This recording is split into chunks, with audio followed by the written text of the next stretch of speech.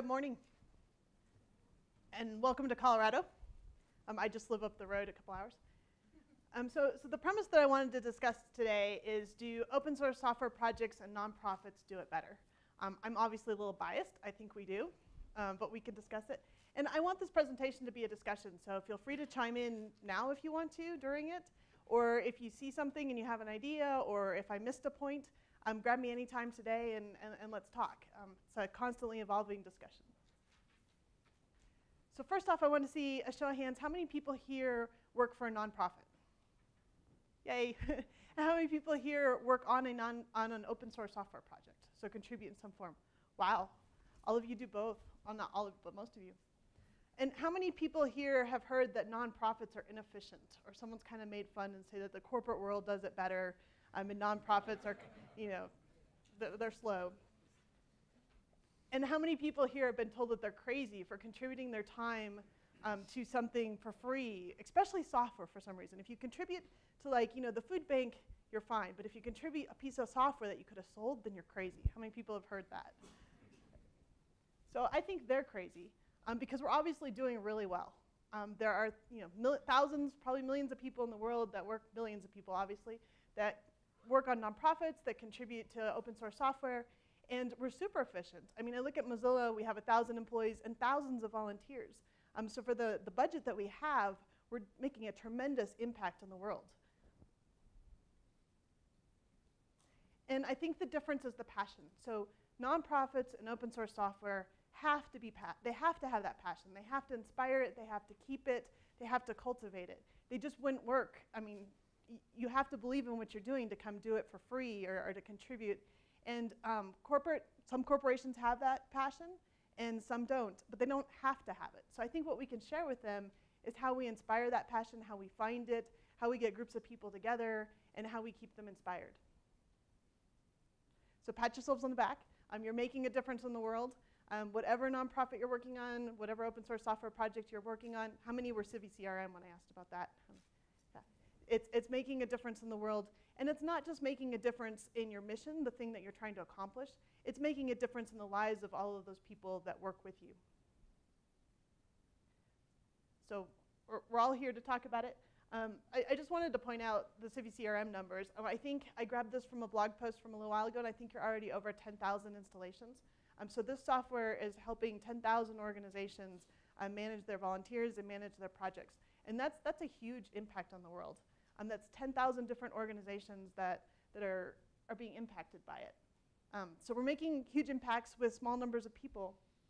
And then what I think is really unique about CiviCRM that you could also share with the world is that you're bringing together here users and developers. There aren't a whole lot of other, especially open source software projects, where you get the users of the software and the developers of the software together. Usually they're kind of separate.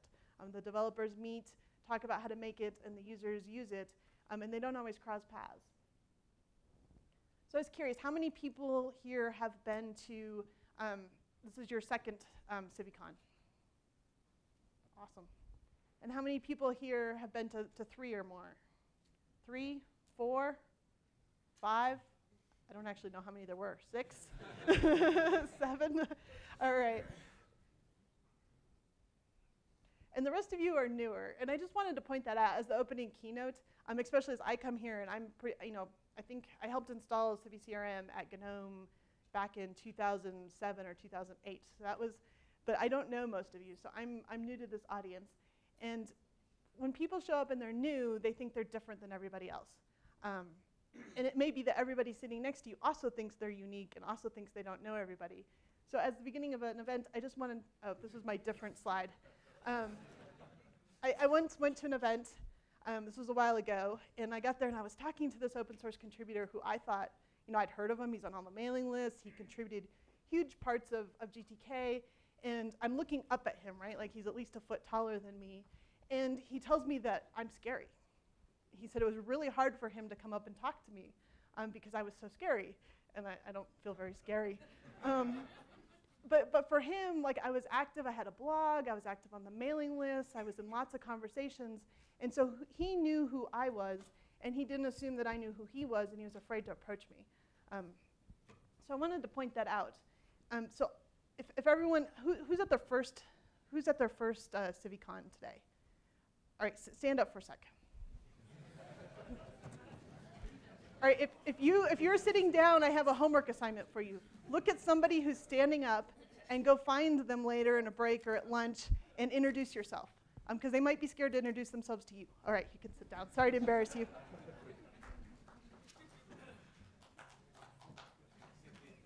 And just to make you a little bit uncomfortable, as if that didn't do it. Yeah, as if that didn't do it. I usually wear a t-shirt and jeans, barefoot shoes. But I heard the first thing that people notice when they look at you is your hair. So that's why I brushed my hair in the bathroom before I came out here. You have 3 seconds to make an impression on someone, and it's your hair and then your shoes. And all I can think is they must not have interviewed open source software developers. Like, I really don't think that's it. And the reason that I think we should go out of our way to welcome new people and to make sure we say hi to people that might be being quiet or don't say something is because I think the power of our communities comes from its diversity. And I think nonprofits and open source software actually manage to get more diverse communities. I don't know if it's because we're more global and you can participate from anywhere on the internet. I don't know if it's because the causes we champion bring people together. We don't always have more diversity, like when it comes to women in tech, but I think as a community, we have a lot of diversity. We have a lot of countries involved. How many people here flew from somewhere other than the US to get here? We have diversity, international diversity, we have age diversity, so there's a lot of different people, and it makes our community and the problems, it makes our community stronger, it makes our solutions stronger, and it makes the problems easier to solve. So back to the question of do nonprofits and open source software do it better? I wanted to talk briefly about 3 things, and you may have points to contribute. I wanted to talk about why people volunteer, and then how we keep them, why they volunteer, how we keep them engaged, and then kind of some of the things that could go wrong with that. So why do people volunteer for nonprofits and open source software? So take a moment and remember the first thing that you did for the nonprofit or open source software project that you work on. Like, who introduced you? How did you get there? Like, did you find it on the internet and say I could contribute? Did your friend tell you about it? And then what kept you there? So the corporate world says that people do things for money. And people do things for money. And I have a whole other series of blog posts and a talk that I give about worrying about if money was going to kill open source software. I don't think it does. I think it changes things. I think it changes people's motivations and ends up changing what they work on. But I don't think it will kill any of the good motivations. And I wanted to point out, because after my talk about whether or not money would kill motivations, people thought all external motivations were bad. And I think sometimes external motivations bring us volunteers that are good. So for example, I run a nonprofit. I founded a nonprofit called Kids and Computers, and one of my friends was getting her master's degree actually from DU, and she actually teaches here now. And she said, my MBA class has to do a project, and we want to help you. And I was like, oh, that's awesome. And so they came, and they really helped us. Well, at first, so we had like 20 volunteers and like no budget. And they came in and they said, your finances are a mess. You don't have a plan. And I was like, we don't have any money. We don't need a financial plan. So they kind of went back and they huddled. Well, how can we help them if they don't have any money and we can't like help them with their budget? And they did really awesome things. They helped us get our logo. They actually set up a lab in Argentina. So they helped us with our website. So they helped us with a bunch of the kind of stuff. And then when they were done, they all left. Not a single one of them stayed with the project. But they made an impact during that time. So I think saying that people that join for external reasons are bad is not necessarily true. You just have to understand why they're there, decide whether or not you want to try to keep them, and let it go. The reason that's always given for why people contribute to open source software is this one. Does anyone know what the cow is doing? Yeah. He's scratching an itch. The traditional reason was that people thought people worked on open source software to solve a problem they had. So one of the examples that always stuck with me was a guy whose daughter couldn't talk, and so he used software that like read the software for his daughter, and he contributed to that project because it was super meaningful in his life. So how many people have contributed to a project because it was something you needed? Like you fixed a bug because you needed it done. The other reason people contribute is to learn something new, to do something fun.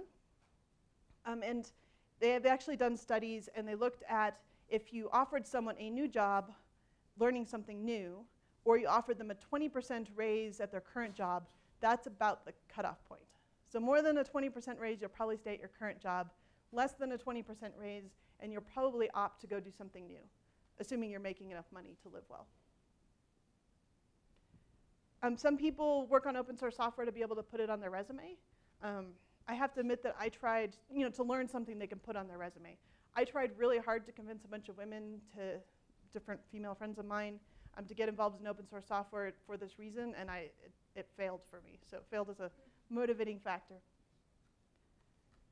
Some people get involved in open source software to mentor or be mentored, and nonprofits the same thing. This is Bijan. He's a Mozilla volunteer in India, and he came to one of our hack fests. He was really excited.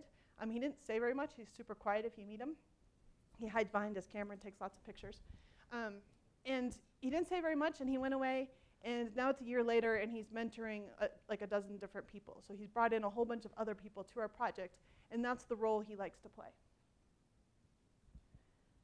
Some people just like to solve interesting problems. So there's a challenge out there. There's a piece of, some problem that needs to be solved. They can solve it with a piece of software. They can solve it with a process, and they go for it.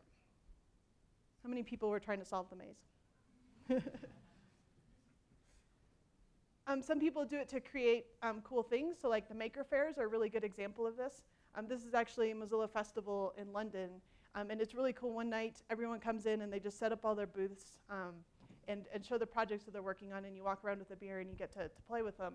And they even have, oh, you can't see it in my picture. There's a, what are those balloons called? The balloons that fly overhead? The blimps, like blimps. There's a blimp in this picture. And maker fairs, I really think what's cool about maker fairs is they're bringing what open source software did in the software space to the hardware space. And I can only imagine, so Mozilla's working on like an open source phone. I can only imagine when someone can print a phone, or maybe it's not even a phone, a device that does exactly what they want it to do in their school or in their home. And then sometimes people want to be part of the forefront. So this is, how many people have heard of SpaceX? So this is a project to send people on a one-way trip to Mars.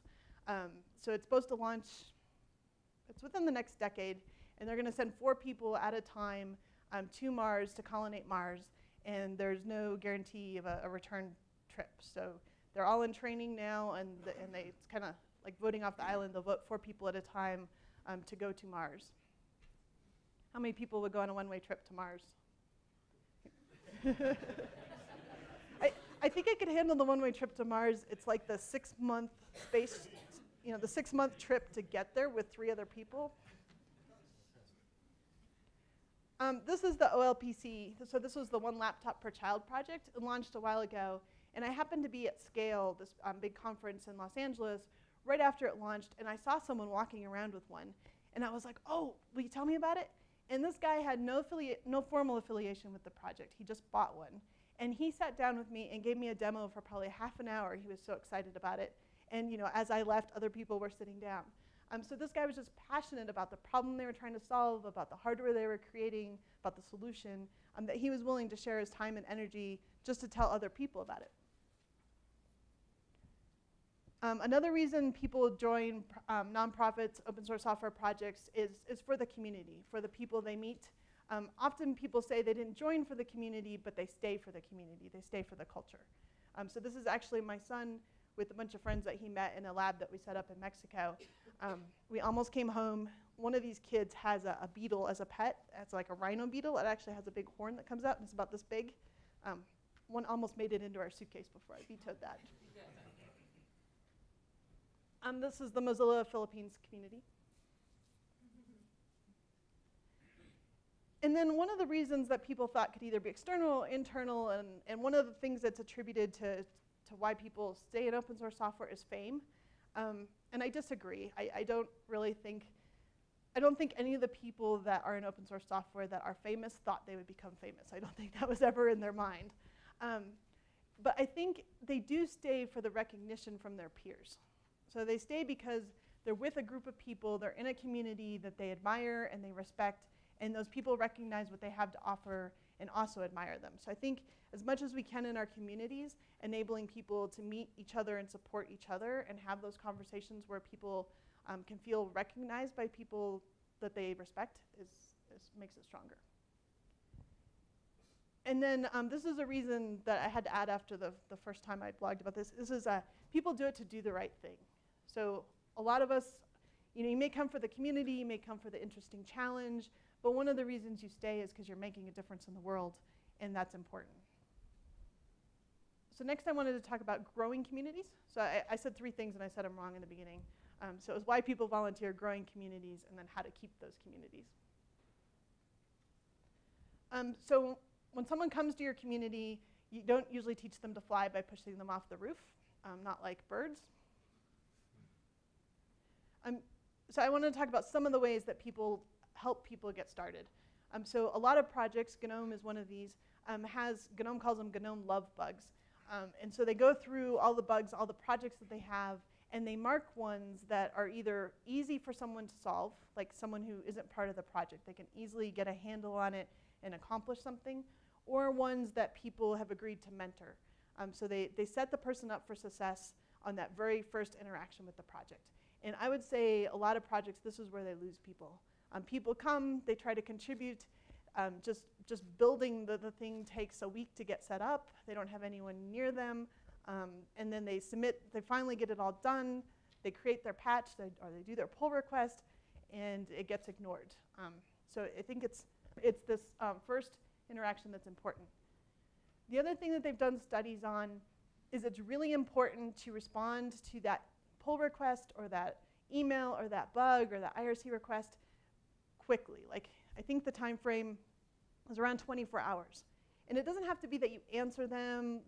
If they submitted a pull request, it doesn't mean you have to review it and merge it. But you have to say, I got it, and I'll get back to you.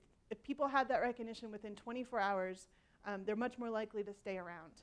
If after 24 hours they kind of figure you don't care, you're not responsive, and they go away. And that's true both for contributions to the project as well as donations. So if someone donates money to your organization, thanking them within the first 24 hours means it's much more likely that they'll give another donation later. The other thing that's really important is mentors. So making sure that that person has someone that they have permission to bug, so someone they don't feel guilty about asking. So it could be a group of people that mentor an IRC. It could be a personal mentor. You might have different ways of assigning mentors. Maybe it's the first person that merged their pull request. This is actually it's called Outreachy now. It used to be the GNOME, well, it's called Outreachy. And it's a bunch of open source software projects that set up internships. And they used to do it in the summer, both the northern hemisphere summer and the southern hemisphere summer. And they set up we originally set it up because we realized from Google Summer of Code that we were getting all white male US students type applicants.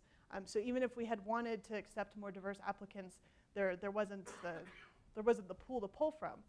So we created this program specifically for people that, in the beginning it was for women, and now it's for a broader, diverse group.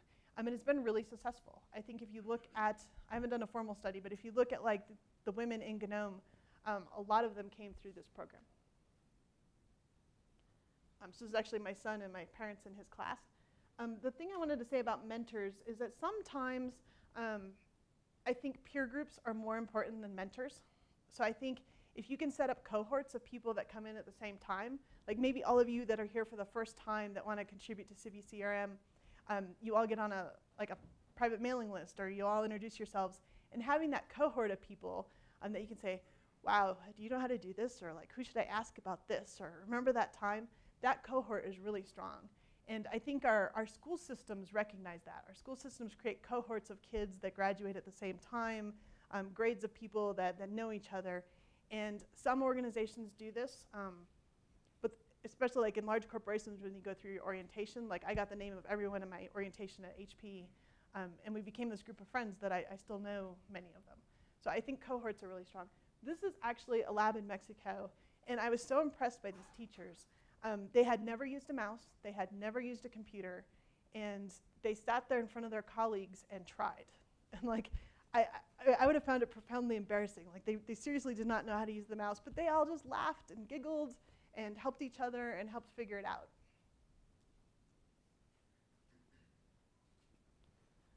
And so to reiterate my earlier point, I think people stay for the communities. They stay because it's fun, they stay for the people. I think people also come to projects for external rewards. Like I mentioned before, my friend had to do her MBA project. They came, I think often in open source software projects, and maybe it's different in your organizations and your communities, and I'd love to hear it. I think one of the external carrots that we often offer is travel. So often there's travel sponsorships to go to events like this, or there's travel just to the events, or the annual event is in Copenhagen, and you get to go to Copenhagen for a conference, even if you're on your own dime. I think that travel is a good motivator. We actually had a case in Mozilla where a community member was really excited about all the places she'd been, and so she blogged about it, and she got a lot of grief from all of her fellow community members. That the reason she was doing it was just for the travel, because everyone wants to sit on an airplane for 40 hours. So the last I wanted to talk about how we keep people, and part of this I have the ways that we lose them, the way that we don't keep them. So one of the things that I think is really important when you're trying to grow a community or keep people is to make sure that you set direction.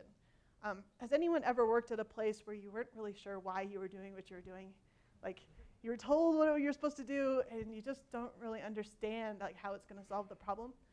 I think it's really important in volunteer organizations to make it clear, even if you're wrong later, to make it clear why you think the current solution is going to work. And I think that's the reason that open source software projects that have benevolent dictators do so well, because it's the benevolent dictator is the one person who stands up and says, we're going to do it like this because of this. And I think that's an important piece. I also think it's really important to have clear processes. I didn't mean to imply judgment with the picture, but it's important to have clear processes, especially for new people. So like on Kids and Computers, I often don't. I'm just kind of like, oh wow, sounds like a great idea, go ahead and do it. That's not enough permission for some people. It's not enough feeling that someone will back them up if they do well. So they want to know, well, what am I supposed to say when I approach that person about this partnership, and what would the partnership look like? And if I bring them back, how do I get approval for it? And if I need a budget, how do I ask for that? And so the process helps people feel like they belong and that they have permission to do stuff.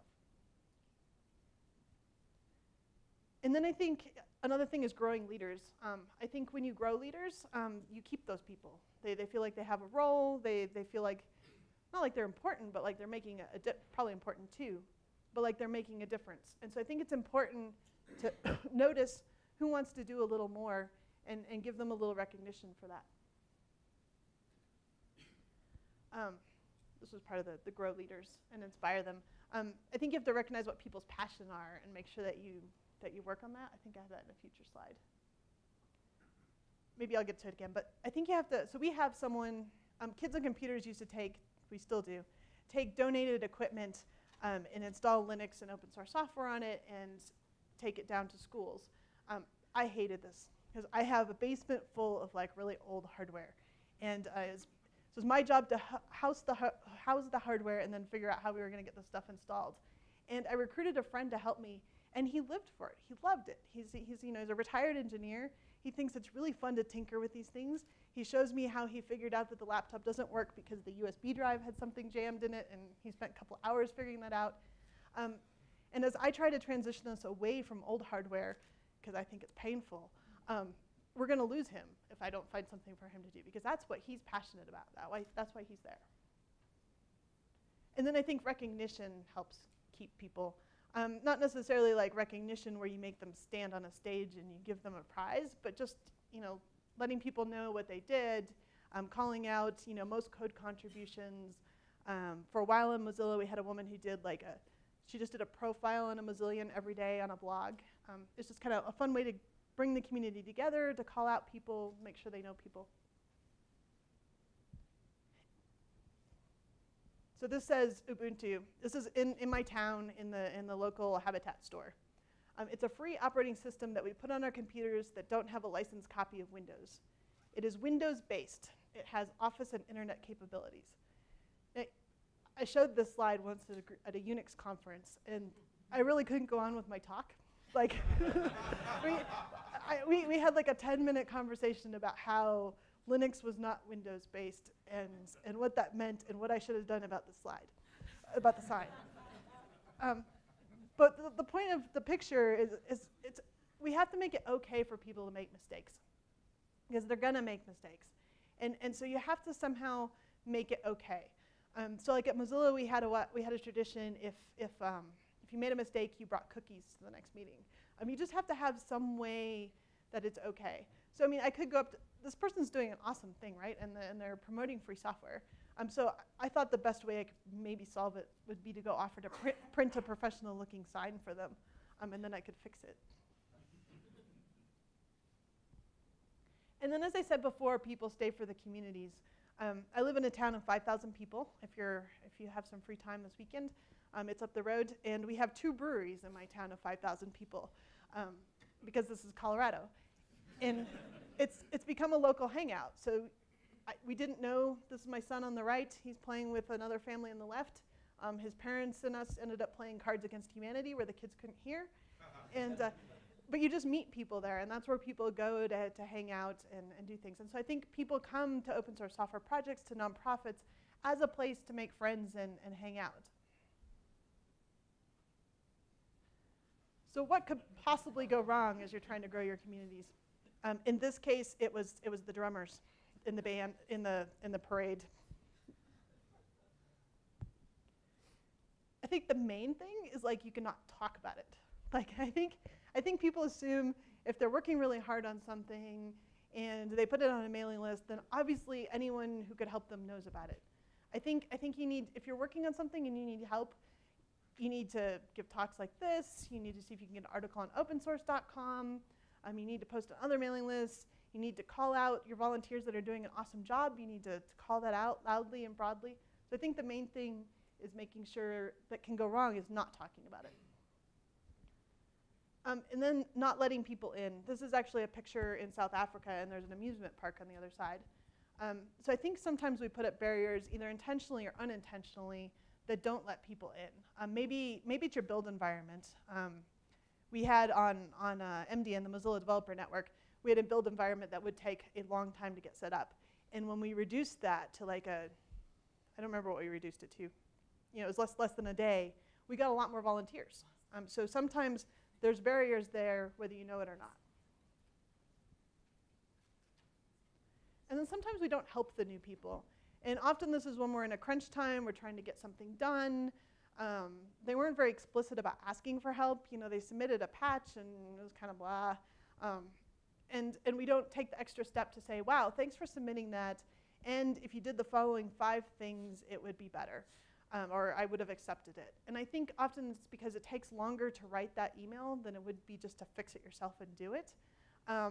But just think of all the potential. Maybe not that person, but maybe if you helped 5 people, and say it took you extra day of your time to help each of those 5 people, and one of them sticks around and contributes to your project for 2 or 3 years, that was worth those 5 days of your time. So I don't think you can look at it on each person, like I'm gonna help this person and they're probably gonna go away. Yeah, odds are you're gonna help them and it's not gonna quite be the right project for them, or they only had that one bug they wanted to fix. But I think if you help enough of them, the time pays for itself. And that's what you look like when your kids are playing outside and you're not allowed out. And so I think often the barrier there is the time. So you don't have time right then to critique their patch or their pull request and say all the things that are wrong with it. You don't have time to write that email. You don't have time to answer that question for the 10th time. So I think often it's a time thing that prevents us from accepting new people in our project or keeping them. And then sometimes I think we don't teach them to tie their own shoes. And I had this conversation with the woman, Avni Khatri, that now runs Kids on Computers, and there's a lot of times she knows how to do something, and it takes her more time to explain it to me or another person than it does for her to do it herself. Like someone brought down our website, And she just put the backup up and it was up and running. That was the right call at the time. If your website's down, get it back up and running. But other times, something that she could do in 5 minutes would probably take us 4 hours to learn. But by teaching us, then we can do it later. And this is the topic here was supposed to be founder syndrome. And I know this looks nothing like founders, like that would not invoke that thought in your mind. But I searched for founders on Flickr, and this is what I found. She founded some yoga studio or something. It was a cool picture. So founder syndrome. So I think sometimes we get caught up in how we've always done it. And this is really hard for me on groups that I've started or that I've run. And sometimes you have to let somebody else try another way. And so it's back to that permission to fail. Like sometimes you have to let them, they're all excited and they tell you they're going to do it differently. And you're just kind of like, I really don't want to do that. So like at Kids and Computers, we did recycled hardware, then we got grants for new computers. We got a grant of tablets. When we got the grant of tablets, there were a lot of people that were like, these kids don't need to learn how to use tablets. They need computers with keyboards. Now we're experimenting with Raspberry Pi, and there's some people that are like, that's not a true computer, and other people are like, they're going to learn how to make their own computers. So I think sometimes, especially for those of us that are in the project from the beginning, it's hard to kind of let those experiments happen. But it's important if you're going to grow your community and keep them. And I'm sure you guys have examples of that. And then I think you have to let the culture evolve. So like this is actually a group of people. Oh, I've spaced. It's obviously in Africa. I want to say it was Namibia. They're using the Firefox OS phone. So Mozilla now makes a phone that's completely web-based, runs all on JavaScript, HTML technologies, and we're selling it cheaply in developing countries because people in developing countries are coming online for the first time on their phone.